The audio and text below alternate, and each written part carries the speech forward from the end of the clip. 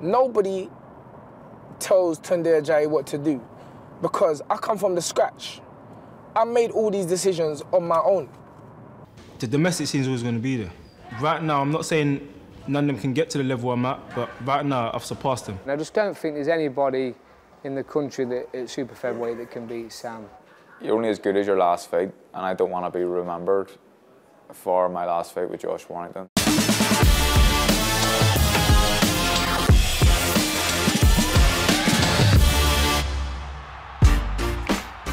Hello and welcome to No Filter Boxing.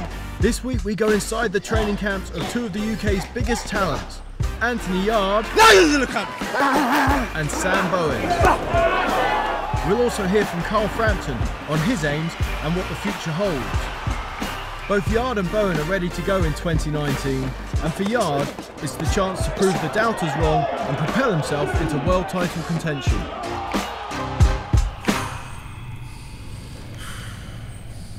They say, do not disturb the beast, for it will take over, hunting its prey, showing no mercy. They say, do not disturb the beast, but no matter how careful you step, the beast is always awake.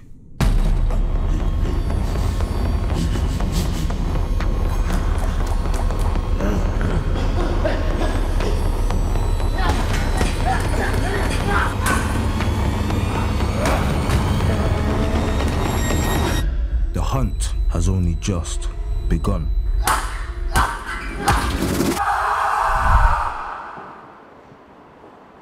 This is an everyday thing, getting ready to go to work, meet the main man, the AY. You see, this is like my shrine. And you got the greatest. This is like a reminder to me, to a personal note, to myself every day. You know, what's capable. You know, Muhammad Ali come from a small town, Louisville, Kentucky, and he became the greatest. So, you know, I put Anthony up there because that's what I want for Anthony. And also, don't worry about money. It's coming. It's coming. Anyone that's seen myself and Anthony, it's always fun. It's always fun. It's always laughter and it's always love. Not just me and Anthony, our whole team. Anthony was brought to me by my very good friend, Jolene. And I said, what have you won in the amateurs? And he said, nothing. And I said, all right, we'll go back and win something then. And then I might consider to train you.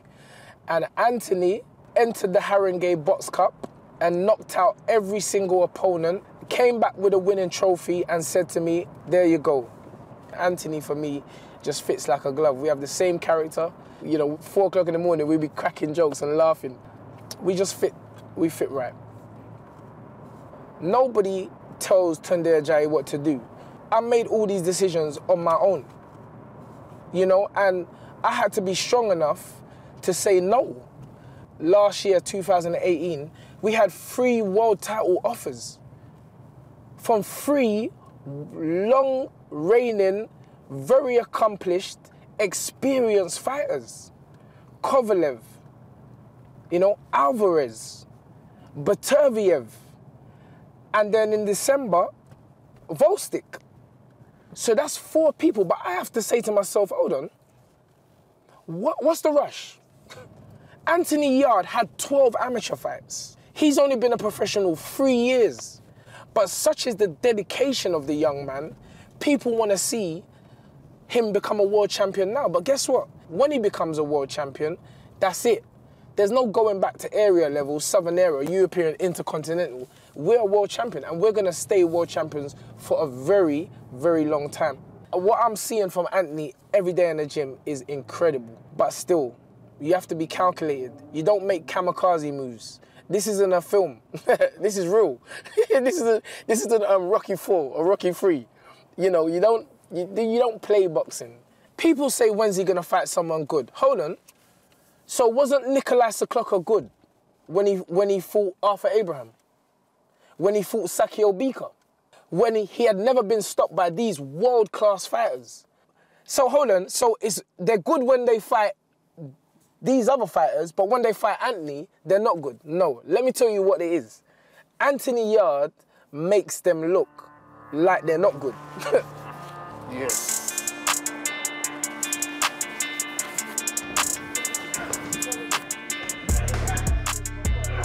Yes, in the... For someone that started boxing at 19 years old, I'm doing well.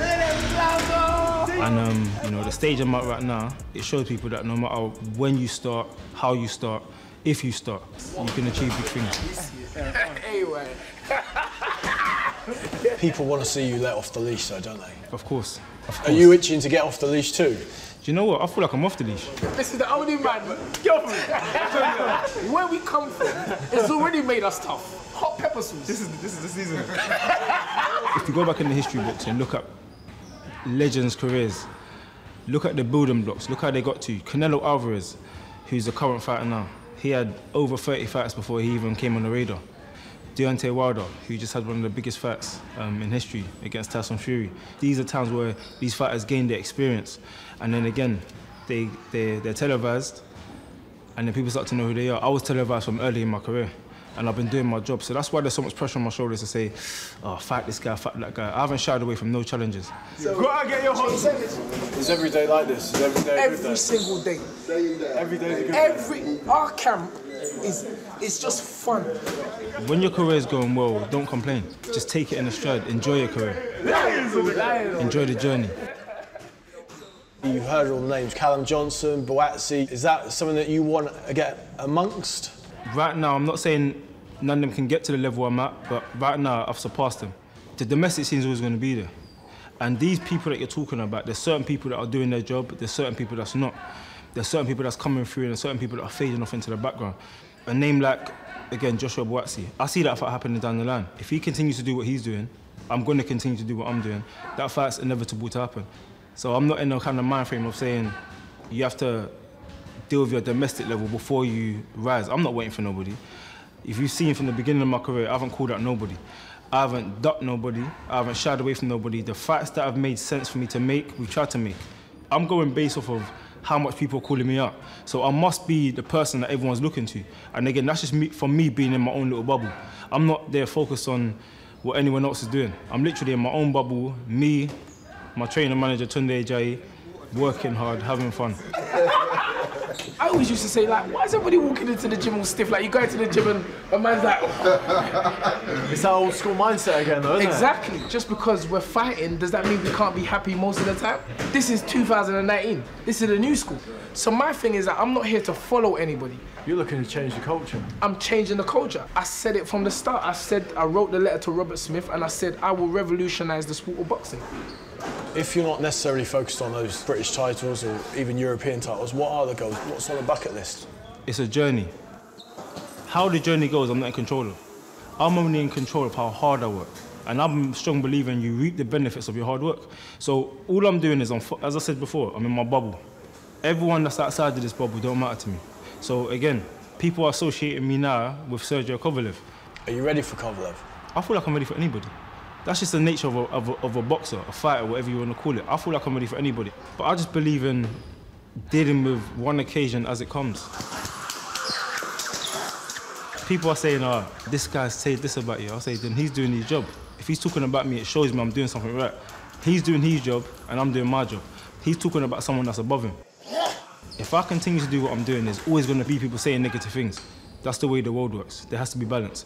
If I'm not doing my job and no one cares, I've got something to worry about. In life, there's polarity.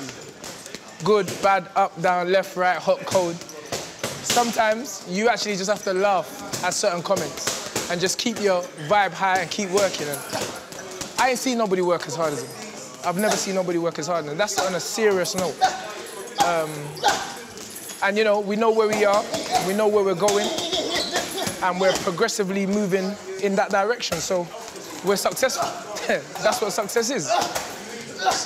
You're number one for Kovalev. Do you rate him highly? Been world champion for quite a long time. He's been on and off. He lost against Andre Ward. He came back and won the world title. He lost it, he won it back. He's been at that level for a long time. He's very experienced. He's a hard man, isn't he? Well, yeah, on TV, that's how he appears. He appears a hard man on TV, but again, it depends who he's in there with. When he was against Andre Ward, he did look like the B fighter. He didn't look like the A fighter. So it does matter who you're against. The man himself is entering the building. And you got to do a few rounds with the champ today. Yeah. So make sure you're ready. You better be, because we're ready. We've been training for you. That's what I'm he saying. wants to love. There you go. This is my boy right here. We're not fighters, we're lovers. He's just my friend, man. I told you, he motivates me. The first time I met him, yeah, his mum and his dad brought him down there, and then I just liked him. He had a good energy about him. I was training and I got tired. Like, I was finished. I was like trained for like 2 hours or whatever. I was ready to finish, and then I looked on the treadmill, and he was on the treadmill. So I carried on training for a bit. Then I walked down there, and he's doing weights, like, on his legs and things like that. So he was in there for about an hour and a half, like doing his training or whatever. So I was like, nah. So the next day I come here, I've done again 2.5 hours. So again, he motivates me. He motivates me. No excuses. He's always happy, isn't it? Yeah. That's why his parents named him Champ. His birth name is Champ. This one. Let me see. That's it. Lions in the cup. Lions in the cup. And again. Lions in the cup. Lions in the cup. Yes! It's always motivation. Everything's motivation. From your childhood, from your last fight, wanting to be better than your last fight. That's it.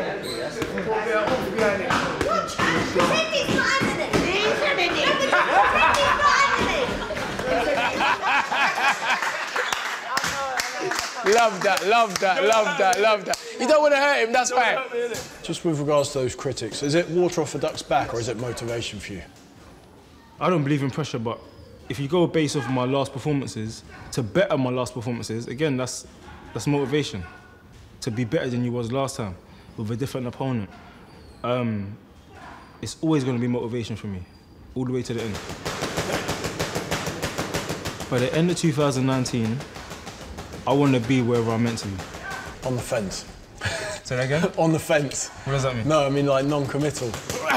The boxes I want ticked are the boxes that are meant to be ticked.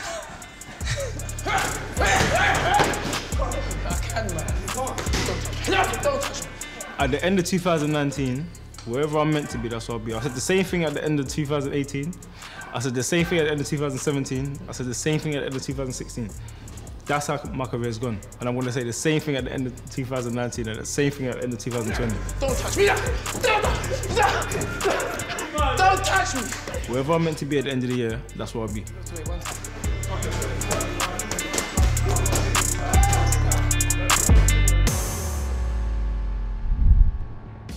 After the break, we'll hear from Carl Frampton on why he's still got more left to give.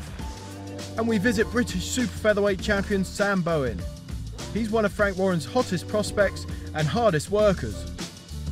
Get up in the morning between 4:30 and 5, do my morning run, come home, have a shower, have my breakfast, and then go to work. We do 10-hour shifts at work, and then do my training here and then travel home. So some days literally it's like 16 hours. So literally when I get home, I'm no good to no one. I'm just exhausted, fall asleep watching TV and then go to bed, and then pretty much the same thing the next day.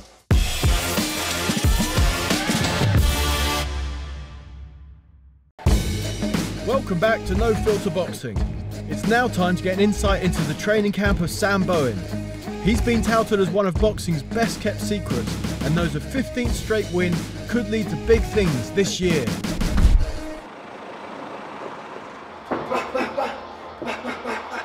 A typical normal fight camp would be get up in the morning between 4:30 and 5, do my morning run, come home, have a shower, have my breakfast, and then go to work. We do 10-hour shifts at work. We finish early on a Friday, we do 10-hour shifts Monday to Thursday. Do that, and then travel up to here. It's about, depending on the traffic, maybe an hour and a half, and then do my training here and then travel home. So some days literally it's like 16 hours. So literally when I get home, I'm no good to no one. I'm just exhausted, fall asleep watching TV and then go to bed, and then pretty much the same thing the next day. Good, that's it, and again. I just don't think there's anybody in the country that at super featherweight that can beat Sam. I'll be amazed, and with Sam being in the WBO top 10 ratings now, we're going to be looking to push on quite fast. I mean, the champion Ito, I mean, great fighter. I'd be confident with Sam. I mean, I've got full belief in Sam and think he can go all the way. I picked that Cabral. After I picked him, I thought, a bit of a tricky one, that. He's a very good fighter. He went over to Canada and beat Logan McGuinness. It was 21-1, or 21-1 draw, not been beat. Sam's just so fit and strong and was wearing and grinding him down gradually, and what a punch to finish with. I mean, one of the knockouts of the year, I mean, especially to the body. He come in from a different angle, which we work on a lot, and absolutely flattened him, and he couldn't get up. I feel like I boxed relatively well, felt fit, felt strong. I went in there, the intention is just to get the win, enjoy it more than anything, and that's what I did. I enjoyed the fight and got the outcome I wanted. I had him with a good body shot and he weren't coming back from it. So yeah, I was happy, and so was everybody else. It's a good finish and good for TV. Jab, time, goodbye. Super featherweight, I fought for the British title twice to Gomez and Arthur, so obviously it's close to my heart, this weight division, and obviously when Sam won the British title, it meant so much to me because it's something I couldn't do, and obviously for Sam to go on and do it, it meant so much. And the history of the super featherweight division, some of the fighters that's won the British title, it's been fantastic, and for Sam to be amongst them names now, it's amazing, especially for a lad that's been working full time as well. To do that and obviously be in the world's top 10.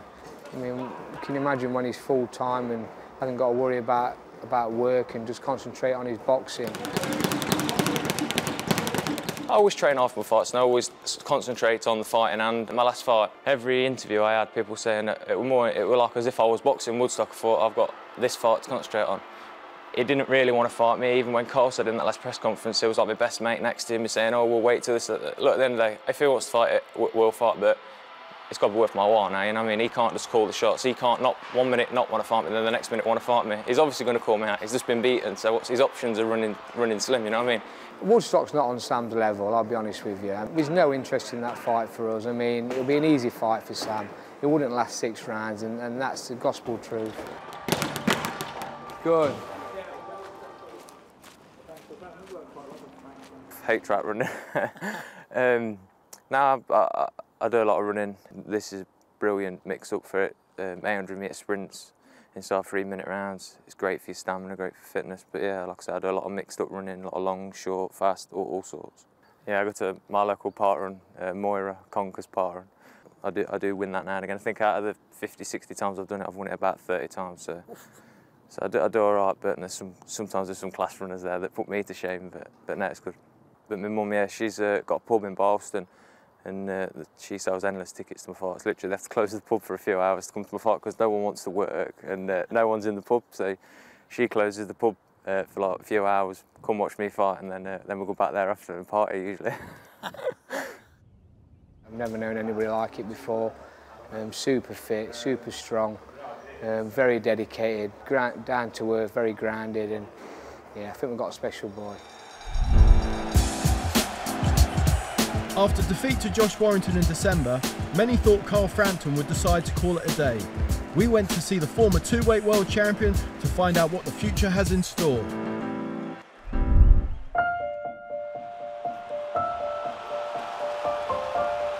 He's caught him! Big left hand from Warrington! What a great contest, and surely a great win for Josh Warrington. That was a very special fight. Yeah, I was bad shape after that last fight, yeah. It was a pretty brutal fight. I come off on the worst end of it, but it was a good fight.